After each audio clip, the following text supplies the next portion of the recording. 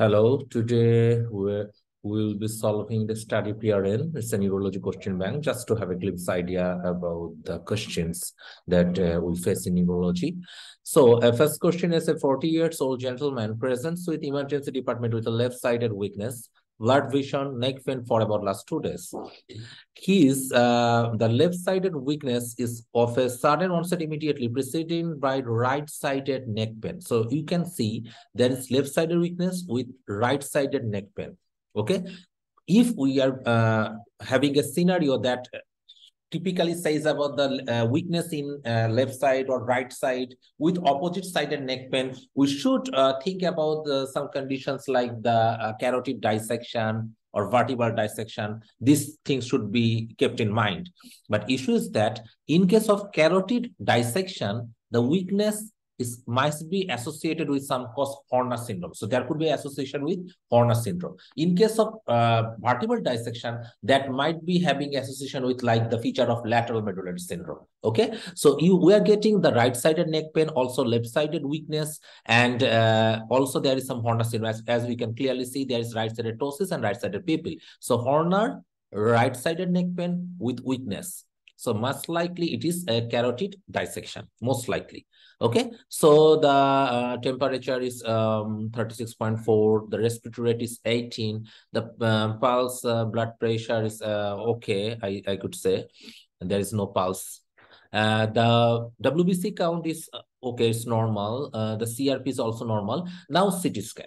CT scan demonstrate the hypointensity in the high frontal region, that is keeping the possibility of acute ischemic stroke. And the most important thing is CT angiogram from the aortic arch, narrow eccentric lumen in the right internal carotid artery with crescent-shaped mural thrombus, finding consistent with right internal carotid artery dissection. So there is no evidence of intra or extracranial aneurysm. So what will be the most important? Management plan. So I guess it is a bit peculiar question. We have to do a lot of things. The most important thing is there is a trial, which I know from the answer, obviously. It shows that the antiplatelet and anticoagulant therapy for about last 3 to 6 months. Okay, bingo. The Candice trial, the published in 2015, found that no difference in efficacy between the antiplatelet and anticoagulant in preventing stroke and death in patients with symptomatic carotid and vertebral artery dissection. So, if we have a patient with carotid and vertebral artery dissection, we can treat the patient with antiplatelet or anticoagulant, whatever we like. That no difference. Okay, the vascular intervention, the vascular intervention are usually reserved for the recurrence of symptoms. That's most important. So the next question: a 41 years old woman presents to the department with transient expressive dysphagia and right-sided paresthesia. She described the symptoms as sudden onset, easing off over a period of time out of 150 minutes with complete resolution. So it's a TIL-like features. She is normotensive, non-smoker, and a healthy body weight, and quite aware of lipid levels. So there is no problem of dyslipidemia. So for the first 2 to 3 years, she had similar symptoms for a few occasions. So similar symptoms, that is recurrence. Since the age of 22, she reports occasional migraines and visual aura. So I think we got a diagnosis here. If we patient having a migraine, visual aura, recurrence of a stroke, we need to choose another two perspective. Another thing is cognitive impairment. Yes, she has cognitive issues, and the family history. Her mother also treated for multiple sclerosis because of frequent transient neurological symptom for a number of years. So it's like her daughter also. So the mother is having the frequent neurological syndrome with dementia, with migraines. So typical history. It should not be multiple sclerosis. The whole condition is CADASIL, the cerebral autosomal dominant infarct and leukoencephalopathy, subcortical infarct and leukoencephalopathy. So I guess the diagnosis is clear. We should do a notch 3 mutation. As you can see, the carotid Doppler, no stenosis, MRI of brain, flare T2 hyperintensity in the anterotemporal lobe with external capsule, really sparing of the occipital and orbitofrontal subcortical white matter. So the most important thing is that we should do a genetic test and look for the mutation in the NOS3 gene. Okay, so it is cerebral autosomal dominant arteriopathy with subcortical infarct and leukoencephalopathy. There must be history of recurrent migraine with aura, particularly in second, third decade of life. There must be associated with stroke, TIA, or cognitive difficulty. That must be runs in family. It's autosomal dominant. So there must be family history. It's a NOTCH3 gene, as I said earlier, in the chromosome 19. This question, I like to avoid it. The next question is, a 66 years old gentleman admitted to stroke ward with transient right-sided weakness, expressive dysphagia, and right-sided facial drooping. Okay, so the weakness involving the right side of the body, also right-sided facial nerve problem. This must be upper motor type, as I guess the considering the weakness is transiently with expressive dysphagia. So the lesion must be involving the, I guess, MCA territory. And the symptoms of a sudden onset lasting for 25 minutes with a complete resolution. So it's TIA. And the history of high blood pressure, hypercholesterolemia, obesity, and smoking. So there's a lot of risk factor. As you can see, the neurological examination at the time of admission is normal. So neurological having is normal at the time of examination. As you can see, there's a hypertension, heart rate, saturation is all right. Only hypertensive. The patient is diagnosed with right-sided TIA. And right-sided TIA, as yes, the right-sided weakness is there. MRI is not compatible with that, so it's TIA. So we should do a carotid Doppler. As we can see, the right-sided internal carotid artery is a bit normal, 25 to 30%, but left internal carotid 80 to 85%. So that is compatible with the weakness, as the left internal carotid artery supplies the left side of the cortex. So there might be, if any troubles there, so right-sided weakness could be explained by this lesion. So what is the next step of investigation? So there is two facts. Here, as we can see, carotid CT or MR angiography to confirm the diagnosis. The left internal carotid stenosis is asymptomatic. It should not be the answer. So whenever we are having elevation in the carotid Doppler, we are suspecting, we need to confirm it by carotid CT or MR angiography to confirm the carotid Doppler findings. As the patient is having left internal carotid artery lesion, so we need to confirm it by carotid CT or MR angiography to confirm the diagnosis. So the diagnosis will be the A. Okay. So, in patient with suspected internal carotid artery stenosis, it is reasonable to perform a carotid Doppler in the first investigation. In patients with more than 50% symptomatic stenosis, in right carotid Doppler should be followed by non-invasive method like CT or MR angiography, depending upon the patient's characteristics. So, it's a quite simple question. The patient is having acalculia or dyscalculia, agraphia, right to left disorientation, and finger agnosia.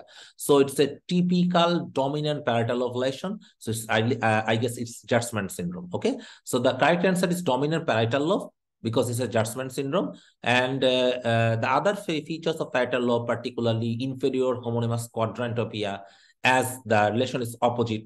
If we need to involve the parietal lobe, the lesion will be inferior homonymous quadrantopia, and the lesion is temporal lobe if the lesion will be superior homonymous quadrantopia. Also, the patient is having neglect, astragalus, and apraxia. The neglect should be visuospatial, should be the non-dominant perspective. Okay, no need for that. Now, the patient is having weakness in the dense right-sided weakness with speech disturbance.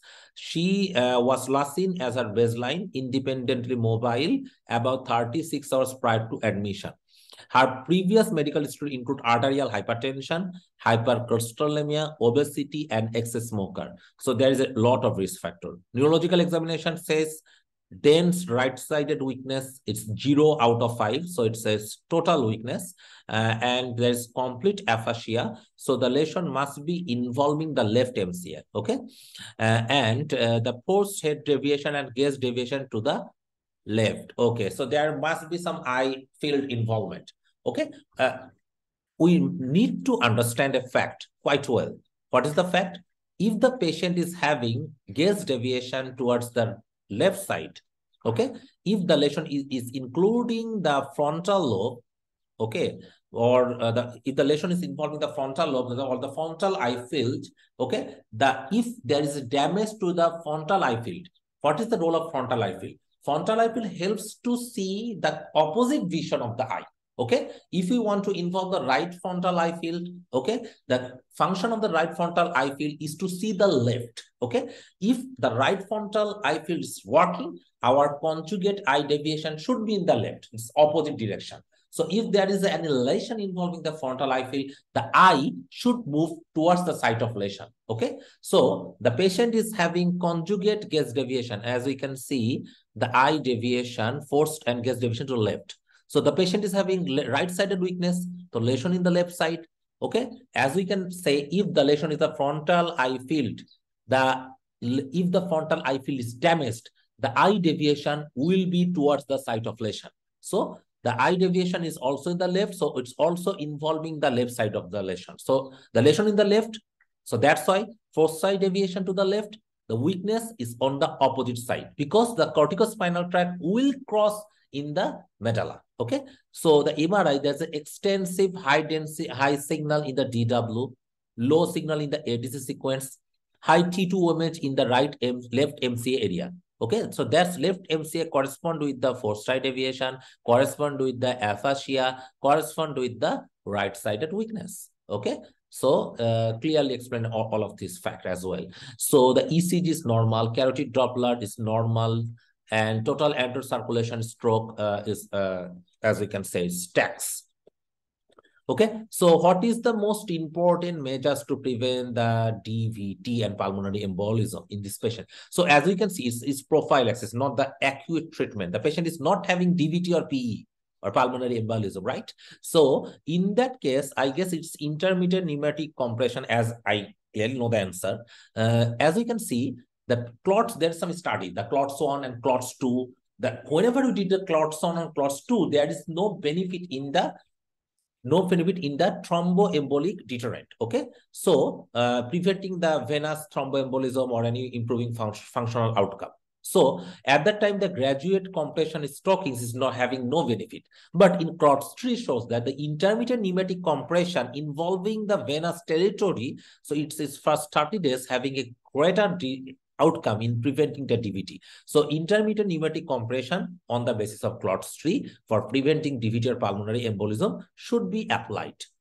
Now, the next question is it's a data, and so painful data. So a 70-year-old retired brass diver presents with acute left-sided sensory loss involving the face and arms. So there is left-sided, also there is left-sided facial droop. So the lesion could be involving the, I guess, internal capsule. And at the time, the ambulance arrived, it's a lacunar stroke, most likely. At the time of the ambulance arrives, 8 minutes later, the symptoms is resolved. So it's not a stroke, it's TIA.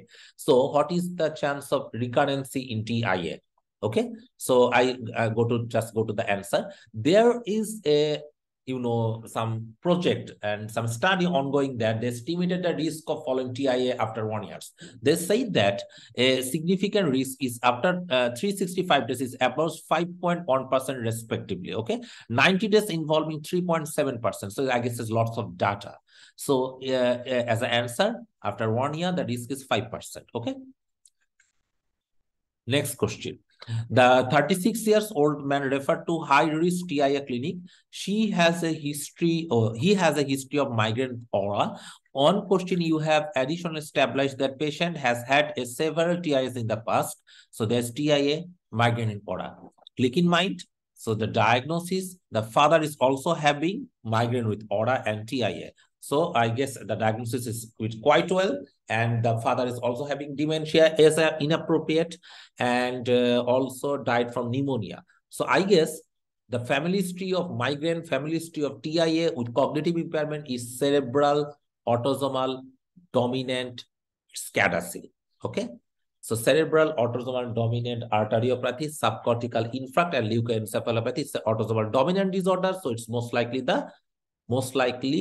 the transmission for this disorder. Okay, it's a high penetrance. So there must be a family history. There must be a family history, unless otherwise it is obscured or the patient is having, it's adopted child.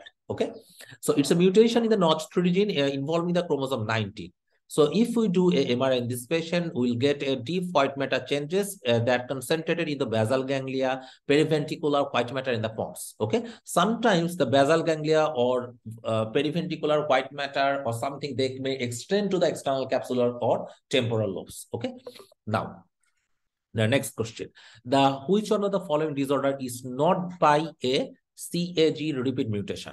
So there's a lot of disorder which is having the trinucleotide repeat disorder. So only one thing, I guess, it is the Friedreich's ataxia. As we should remember, it's a GAA mutation. Okay, so the Huntington disease like or the spinocerebellar ataxia or Mercator-Joseph or dentatorubral peridilution atrophy, all of these condition having a CAG mutation, typical CAG mutation. As we can see, the Friedreich's ataxia autosomal recessive disorder caused by GAA interfrataxin gene in 95% of cases. Okay, frataxin genes involving the 95% of the cases. Now, question number 10. If the Parkinson is having, there's a family history of Parkinsonism, I guess. The brother is diagnosed with Parkinson as 42. His father and paternal uncle has been diagnosed with Parkinson's disease. So there is a family history, most likely autosomal dominant. So if we want to establish, there is some rare possibility of having some PARK genes involving the Parkinsonism. So among the corresponding PARK gene, I guess it's PARK8, which involving the leucine repeat kinase 2 receptor. So leucine-rich repeat kinase, LRRK2. So it's most likely LRRK2. Yes, the mutation is leucine-rich repeat kinase 2 gene is the most common gene involving the both familial and sporadic Parkinson's disease. It is responsible for 10% of the PD patient apparent autosomal dominant. As you can see, autosomal dominant inheritance. All other mutation having a autosomal recessive. So PARK9, PARK7, PARK6, or PARK2, all are involving and inherited as an autosomal recessive pattern. So let's go to question 11.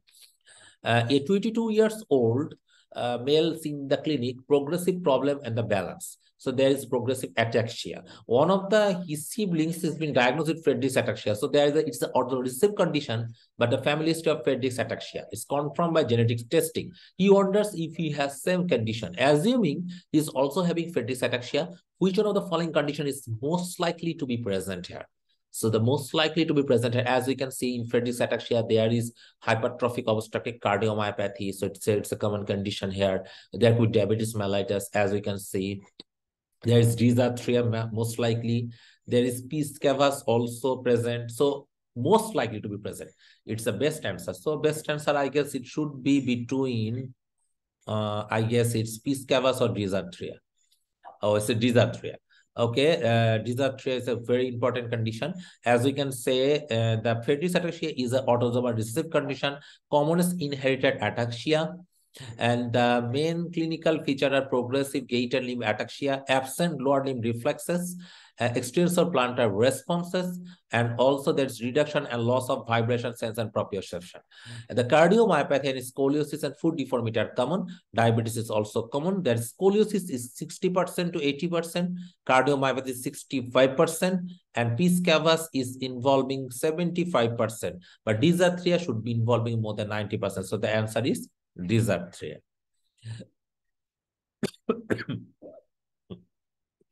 Sorry for the interruption.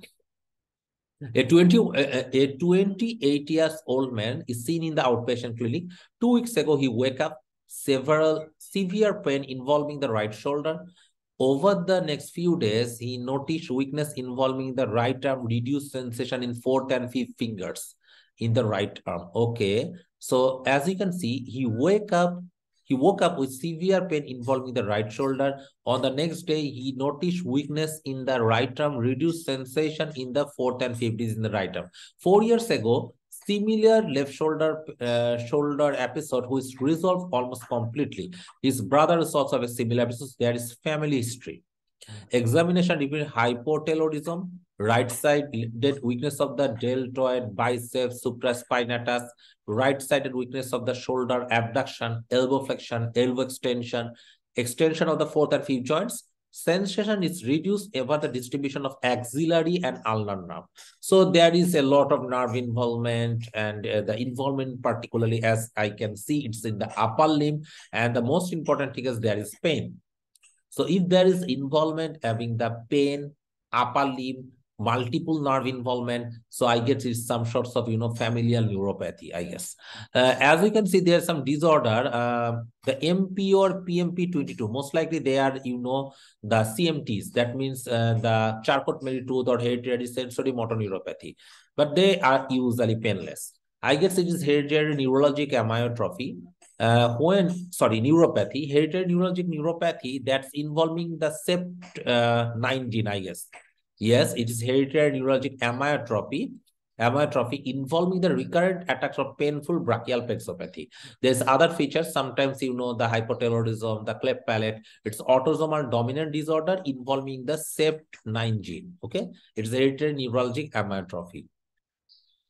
Now, it's a disorder, I guess, as we can see, the 64 years old man, tremor, progressive ataxia. So for the time being, if we get a scenario having, the tremor and progressive ataxia, one thing we should remember in mind, there's a lot of disorder in the world that causes tremor with ataxia. The one important disorder is FRATAX. That means Fragile X Tremor Ataxia Syndrome. Okay.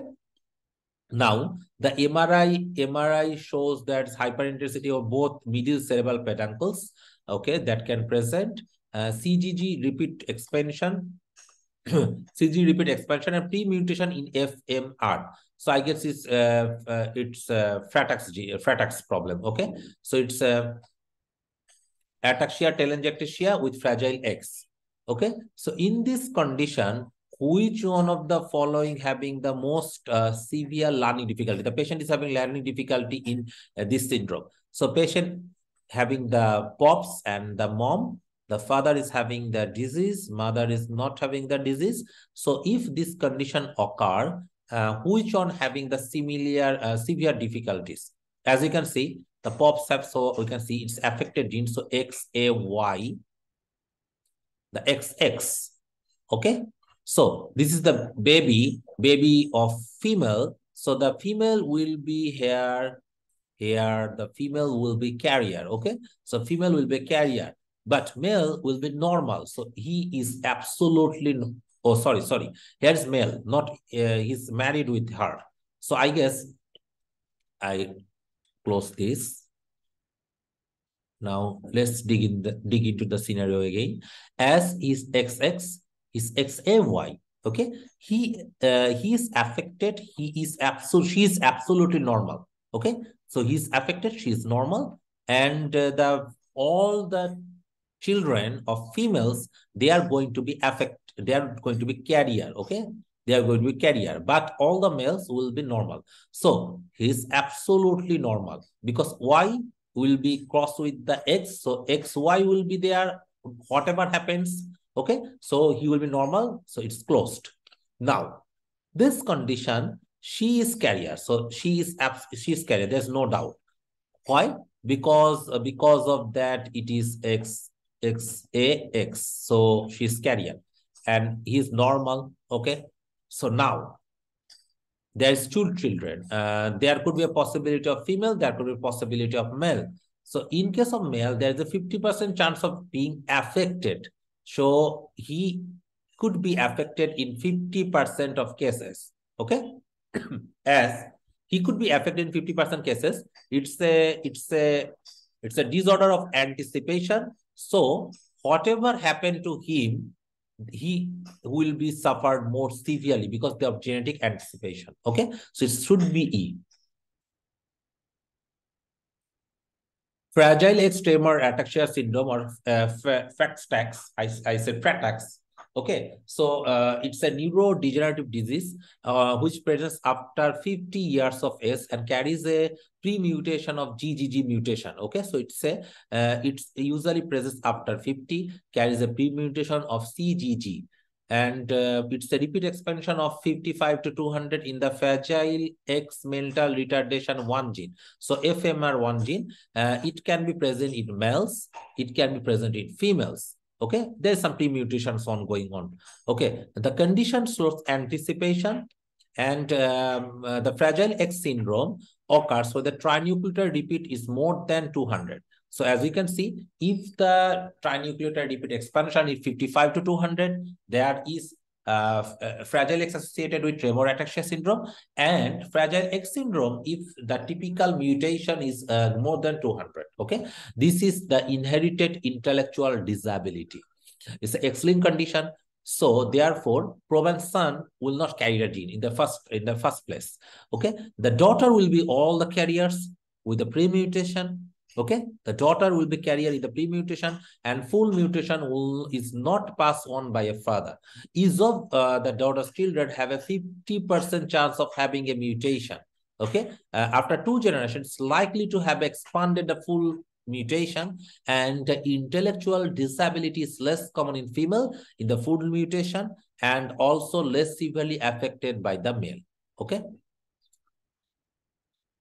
so now next question. A 22 years old male has been seen in the clinic diagnosed with Becker muscular dystrophy 2 years ago. His wife, currently pregnant, having already found that they are expecting a son, and he wonders what chances of son to be affected in the same condition. There's no family history of Becker's muscular dystrophy with the wife's children. Okay, so wife is absolutely normal. There's no family history there, but the father is affected. So father is having the X, which is affected. The father is having the Y, which is absolutely normal. The normal Y will go to the X having the female. Okay, so one thing we should keep in mind: a affected father will not transmit any of the affected gene to his son. Okay, so in this condition, all the sons in this condition, all the sons will be absolutely normal, but all the daughter will be, if any daughter happens in the future, will be carrier. Okay, so there's 0% chance of having. So it's X-linked recessive disorder. Therefore, male to male transmission is not absolutely possible. Okay, we should remember this thing. Now, this condition, as you can see, it's a bit difficult question. Now, the patient is having a 73 years old man referred to clinic with the episodes ringing, or there is hearing the sounds of typewriter in the left ear. He would hear the typing getting progressively quicker. So there's some, continuous typewriting, like tuck sound is ongoing. And he would hear the typing getting progressively quicker before it would suddenly stop. The attacks started 3 months ago, and can happen on a daily basis, sometimes multiple times a day. And they last for 10 to 15 seconds and can be triggered by head turning or loud noise. Okay, so I guess it is a typewriter tinnitus or something like that. Okay, so I guess it should be a positive response to carbamazepine. So typewriter tinnitus, and it's a paroxysmal scatterto tinnitus. So it's a paroxysmal staccato tinnitus. It's a unilateral tinnitus. Unilateral tinnitus in which the patient describes the sound of a typewriter or machine gun or a Morse code. It should be caused by the neurovascular compression of the vestibulocochlear nerve. So there could be some spectrum like vestibular paroxysmia. And when the tinnitus is the predominant symptom of typewriter tinnitus, the vertigo is the main feature of vestibular paroxysmia. So all of this condition can be having a head position or loud noise. They may last typical of, the I guess the neuralgia types of headache. There are neurology types of problem. So it's 10 to 20 seconds, can happen the multiple times. The MRI can detect the compression, which is going to, the spread of this impulse, but it's low sensitivity specificity for the condition. They quite wet response to carbamazepine. So vestibular paroxysmia, typewriter tinnitus, all response to carbamazepine. Okay, so the next question is that A 34 years old female presents to clinic complaining of constant swelling sensation. She feels permanently off balance. It started 2 weeks ago. She cannot think of a trigger. She went to a roller coaster ride with her son 2 weeks ago to celebrate his birthday, but felt fine when she came off it. So there is some roller coaster ride, and after the next day, she is feeling constant motion. She has been showing aversion to passive movement sense. So there is some problem after the roller coaster ride. Okay, so it's something like that. Whenever we're having a certain onset of any huge ride, and there is a lot of movement changes in our body, and we are having a constant motion since that. But the issue is that it's afterwards, not alongside, okay, alongside of the movement. And she is now avoiding the traveling using a car or using a lift. She's having all sorts of motions avoidance. Okay, she has a background of episodic migraine, not getting any regular medications. So it could be a possibility of functional dizziness, but having the roller coaster ride changes everything. Okay, there could be another possibility of perineum fistula if any trauma. There is fluctuating vertigo. Okay, the vestibular migraine, vestibular neuronitis should be having constant feature, having a respiratory, having a infection or any other condition. I think it's Malte. So I think it's Malte Bark-Wyman syndrome. That could be a more reasonable answer. So Malte Bark. So Maelde-de-Bark-Wyman syndrome, sorry for the interruption, which literally means the sickness of the disembarkation and a subjective feeling of the movement at rest following a passive movement. It is a characteristics of rocking or swaying typically follows a prolonged exposure to motion. Okay, and there could be described after air travel, land travel, or motion game. It is the most important thing. Whenever we see a motion game, some patient came to us having these types of Maelde Bark-Wyman syndrome, and the other features are including disorientation, postural instability, imbalance, and kinesiophobia. This is a kinesiophobia that is the most important thing in this scenario. So there could be SSRI or benzodiazepine that could be helpful in this condition. So the next question is that a 24 years old man, emergency department, complaining of dizziness. 2 days on ice skating and sudden shock. Okay, there's ice skating and sustaining a knock to the head. There is no loss of consciousness. He is frequently back up and did not feel the need to seek any medical attention. After waking up the next day, ongoing dizziness. So there's some dizziness after injury. And the important thing is that when the pressure is applied to the left tragus, there is pressure sign. That means he is developing nausea and vertigo. Okay, so there could be a possibility of it is not Maelde Bark-Wyman syndrome because there is a trauma. Okay, there is no constant motion like changes. Okay, second thing is that it is not post concussion is not a possibility. It could be BPPV, but the issue is that the trauma and there is the pressure changes causing nausea and vertigo. So I think it's perilymph fistula. The perilymph or perilymphatic fistula is an abnormal connection between the perilymph space, fluid space. So perilymph fluid space in the inner ear or air filled space in the middle ear. So the inner ear containing fluid, middle ear containing the air. So there could be leakage of perilymph to the middle ear, which is caused by the headache or barotrauma. Sometimes they caused by the Valsalva maneuver or otitis media, even in cholesteatoma. Okay, the perilymph fistula often causes ipsilateral hearing loss, and sometimes we are going to establish it by checking the fistula test. Okay, whenever applying a positive or negative pressure to the intact tympanic membrane, the patient is having onset of nystagmus or disequilibrium. So that could be a confirmatory test. Now, 72 years old man having a severe attack of vertigo. There's right-sided vertigo with right-sided hearing loss, fullness in the right ear between this episode. During the previous attack, 1 week ago, was milder. He managed to obtain an audiometric test. There is some hearing loss. So there is vertigo, there is fullness, if the vertigo or hearing loss having a fullness, we should think of Meniere's disease. Okay. Last, and there's fluctuation. The most important thing is that the last between 2 to 3 hours, after which he regains the normal function. The examination reveals spontaneous nystagmus in the right. So I guess it's a Meniere's disease. So the Meniere's disease is characterized by the presence of vertigo, tinnitus, or oral fullness, or hearing loss during the attack.